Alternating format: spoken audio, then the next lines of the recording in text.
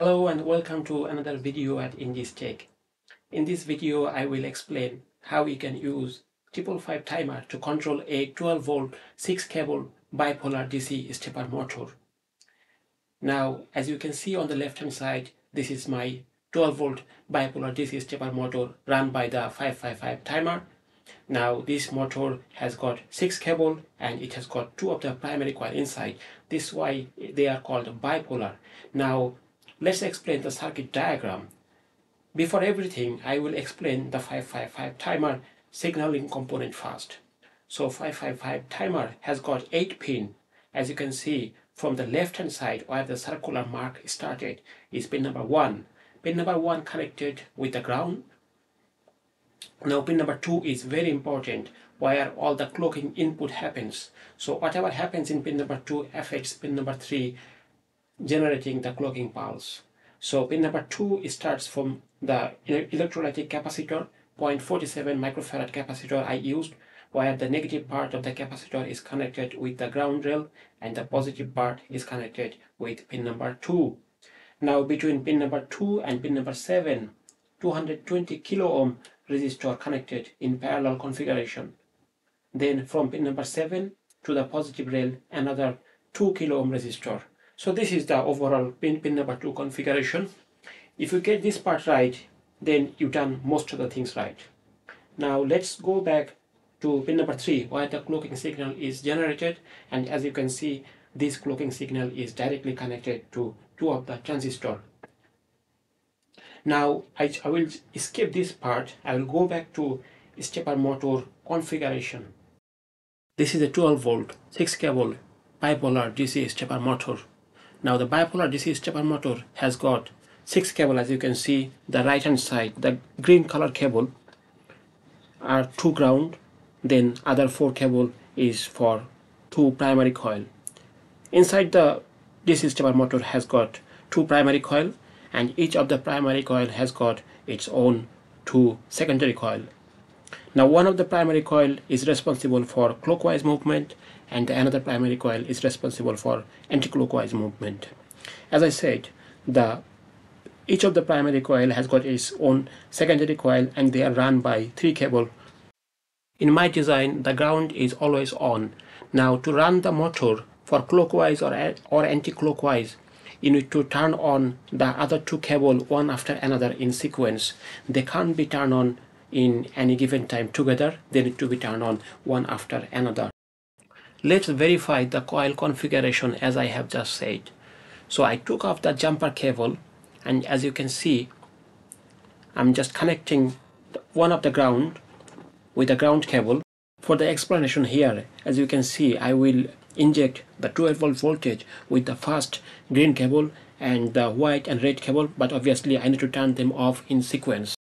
So for the motor to move clockwise, my design circuit need to turn the 2 of the cable, the white and red cable, one after another in sequence, and the motor will move clockwise.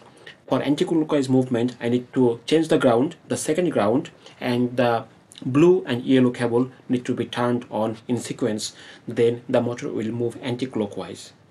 At any given point, only one set of coil are allowed to be turned on, otherwise the motor will heat up. Now let's go back to the project schematic. So I have already discussed till this point the clocking signal. Now let's go back to the motor itself. So this is the 2 of the primary coil. As you can see, the secondary coil has got 3 cables. So each of the primary coil has got 3 cables, and they actually put voltage to the secondary coil. So this cable is the ground. So this same color one. So the ground is connected with this in this configuration, and I put 4 switches to 2 of the secondary coil cable. So if I turn on these switches at any given time, this part of the circuit will turn on, will get the 12-volt voltage to this coil, and if I can turn on this one, it will get the voltage and the motor will move anti-clockwise. At any given time, only one set of the switches are allowed to turn on. On the other hand, the ground is always on. Now this transistor is a NPN TIP31C transistor. So it has got three legs: base, collector, and emitter. Base is a switch, and collector is connected with the positive rail, and the emitter is connected all the way through one of the coil. So what happens is that when the clocking signal reach there, so base is the switch of the transistor. So as long as there is a voltage on the base, these two pin will get short. So this positive rail 12 volt will go to this cable. Now this one is only activated when the clocking signal is active high. Then what happens is that when this one is active high, the other cable needs to be turned off. So that way I executed this is that, look at this carefully. So these three are same transistor. So what happened is that this transistor emitter is connected with the positive rail, then collector is connected same like this one with the another of the secondary coil cable.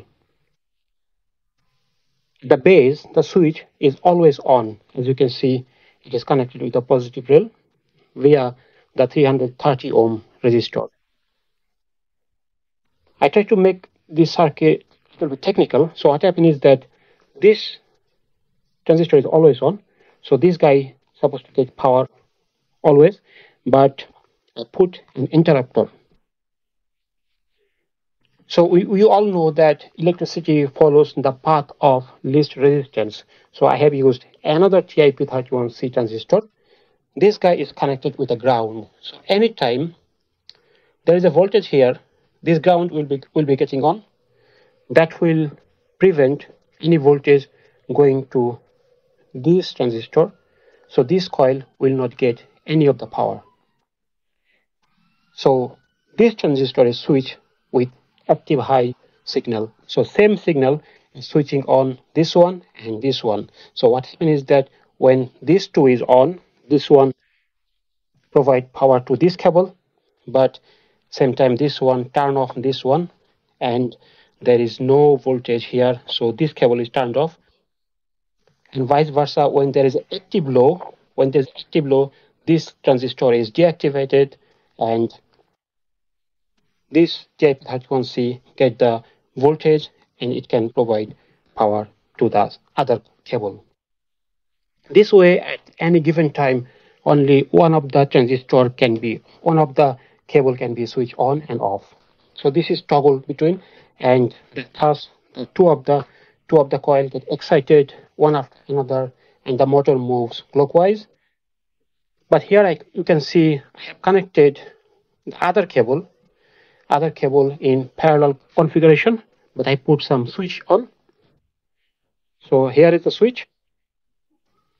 At any given point, one of the set of the switch should be on.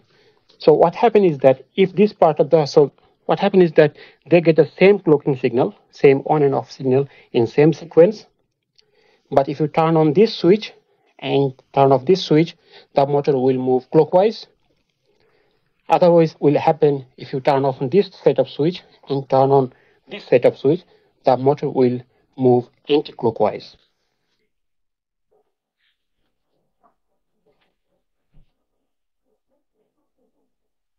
So I have turned off both of them. So if I turn on this setup switch, the motor will move anti-clockwise. Here you will see.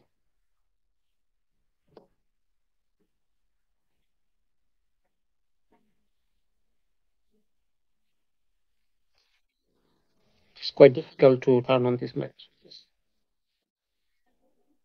So here you can see the motor is moving anti-clockwise. Same time, if I just switch it off,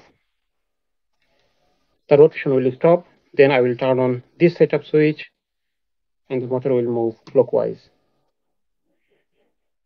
So this is a simple design. You can make a integrated circuit where the whole thing will be much more neat and tidy. So hopefully I will make this in my next project. This is the end of this tutorial. So if you like this, just let me know your opinion in the comment box. Till then, I will see you at next time. Goodbye.